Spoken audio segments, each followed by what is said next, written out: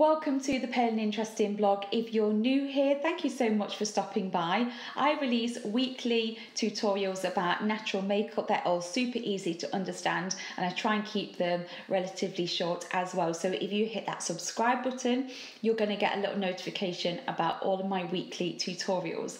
If at any point you love what I'm talking about, just hit that thumbs up button. That helps YouTube know that you're enjoying my content and pushes it out to a wider audience. And I'd really appreciate that. And it's nice to be nice, so be nice. Okay, so I listen to all my comments as well. So if you write anything in the comment bar below, I always try and answer every single one. So if you've got any questions or queries about anything I touch on during this video, please pop your comments below.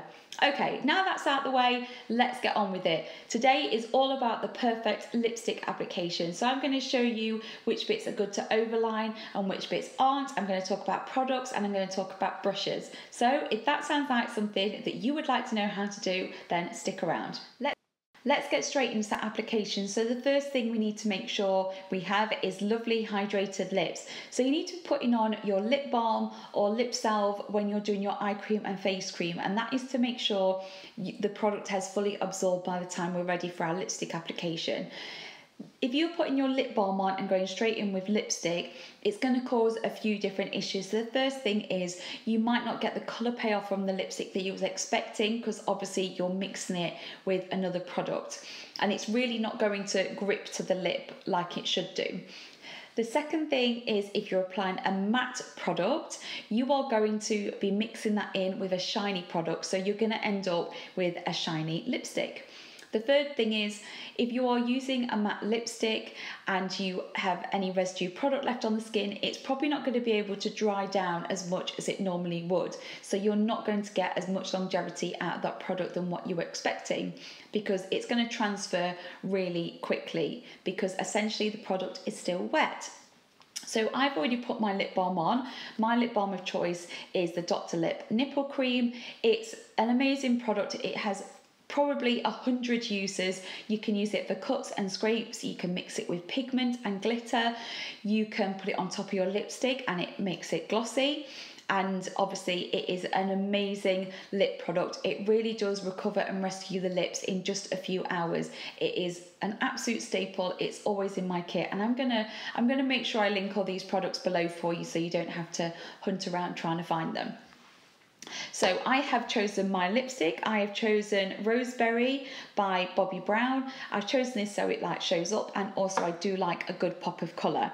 So I'm just going to make sure that I've zoomed into my lips now so you can see in more detail what I'm about to do.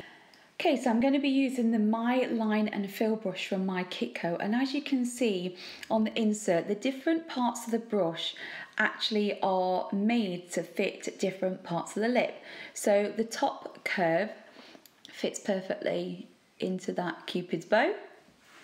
The side of the brush will help you draw a perfect line up here, and when we tilt it this way, it fits perfectly in the corner of our mouth as well. So with that in mind, the first bit I'm going to do is I'm going to fill the bottom lip, and I'm not going to go anywhere near the edges of my lip.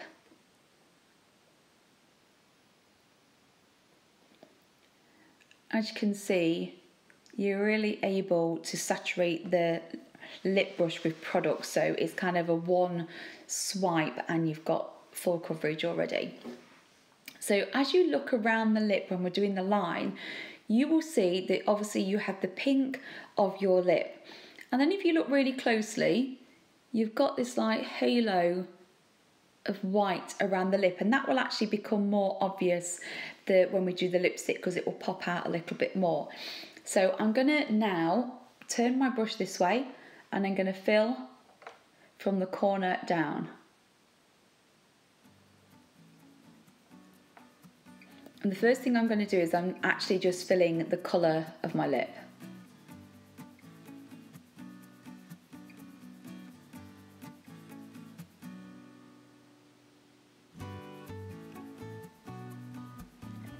Okay, I'm going to do the other side.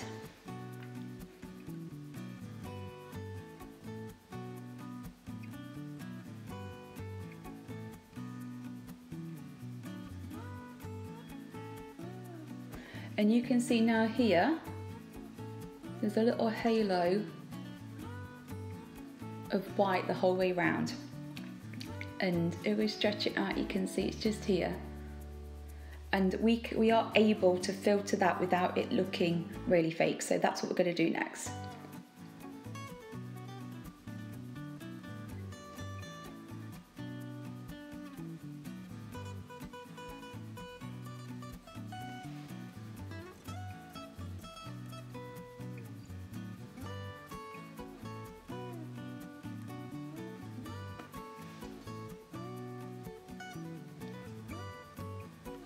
You can see it just hugs and fits the lips so perfect.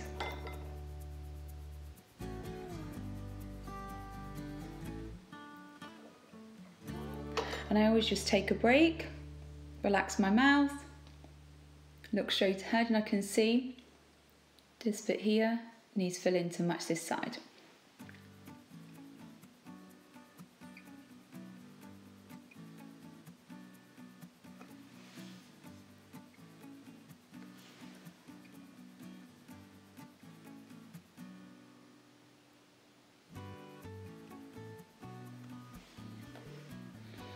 Okay, and if you make any mistakes, this is a brush that I put my concealer on with earlier. It's got a little bit of concealer still left, and you can use it as a little bit of an eraser. You just make sure you wipe the product that you've gained, and then when you're going for a second swipe, you're not going to distribute what you've just removed onto your face.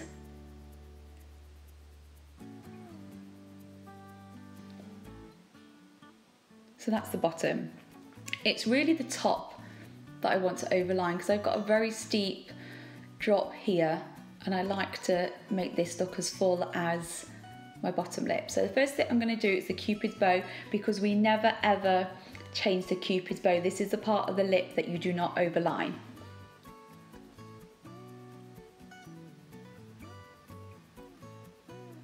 So I'm going to fill that in. It was this way, and I'm going to flip it. And now it's going to fit in this side.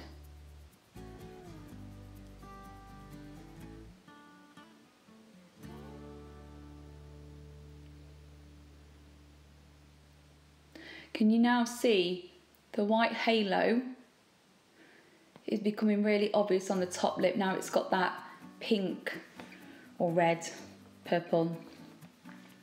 Again, you can now see that white halo standing out. So you can go to that. So to do this bit, some people find it really awkward to go here and then like take their hand in this direction. If you really struggle with that, tilt your head.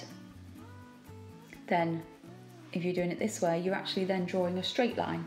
So you tilt your head.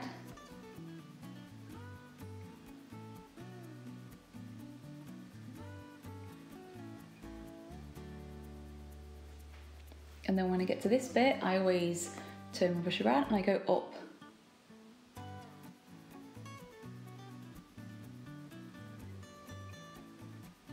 And we're coming to meet the Cupid's bow.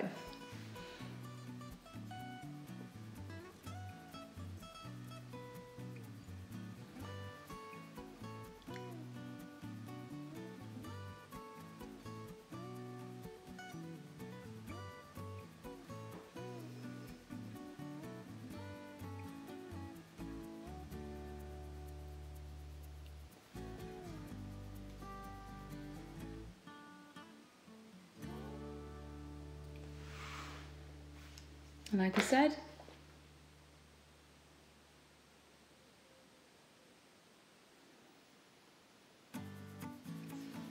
any mistakes just get erased.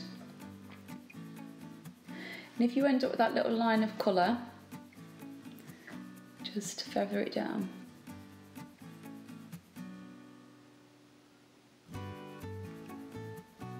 Okay, the other side.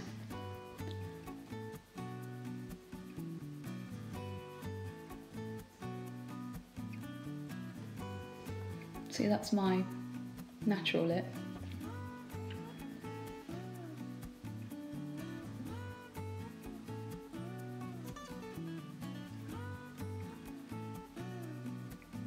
what you'll notice is everything is small movements. I'm not trying to just do one swift movement.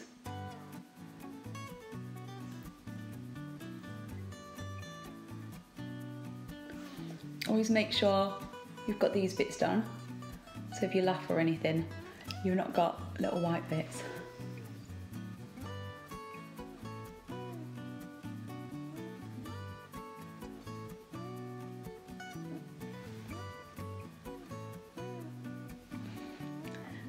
And I just keep going,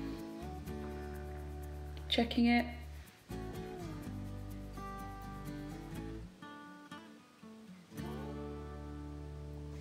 Sometimes when the lip is closed, you get that tension that you need to be able to pull the brush.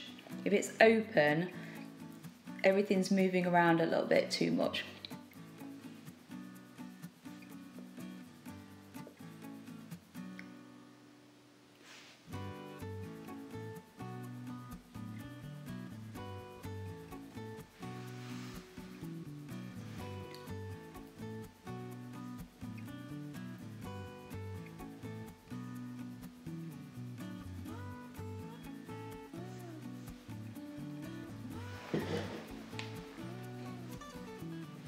You can see it's looking fuller already, and the overline isn't massively obvious.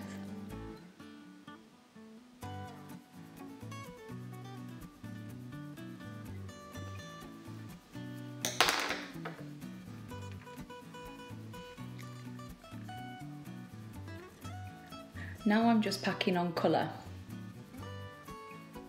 So I've got the shape that I'm happy with. And just making sure the pigment is there. And that's it, to make sure I don't get any on my teeth. That would have gone on the teeth. And now I'll show you a zoom out. And there we go, there's my really quick and easy lipstick tutorial. Hopefully you learned lots of little tricks along the way, but the most important thing is to remember that my lip shape is not the same as your lip shape, so you need to take these techniques and work them into your own lip shape. So where you need to overline, where you don't need to overline, you might not want to overline at all, you might just want to create those lovely, nice, crisp lines. When you first do overline your lipstick, it can look a little bit strange because you're obviously not used to your lips looking that way. So while we've got the time, just have a little bit of a practice at home.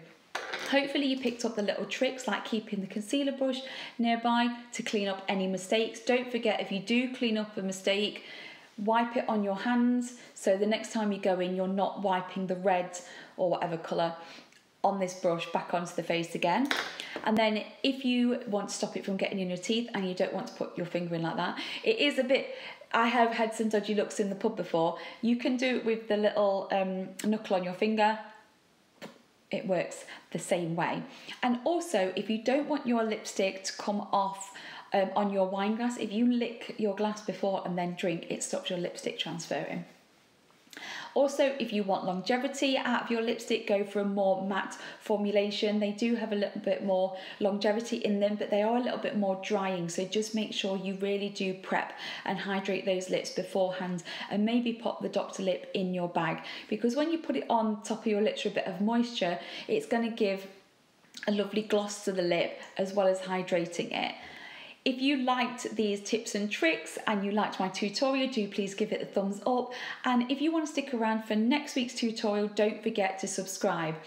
If you simply just want to know more, then watch me in this video just here. And I can't wait to see you next time.